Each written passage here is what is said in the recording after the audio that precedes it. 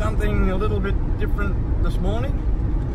I'm off to try and solder up a galvanised iron tank fitting, then go and cut a few trees down, cut up a bit of firewood, put the drone up and have a bit of a look around, bouncing around a little bit this morning.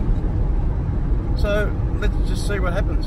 Well, Pauline and I, we've just turned into paramedics, going to rescue a little old lady on the floor of her house.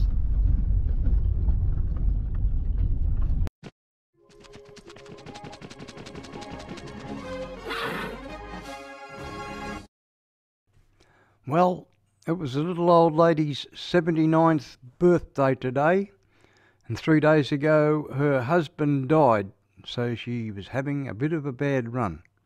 Luckily, she was able to call for help, and we arrived there and managed to be able to get her back up into her wheelchair.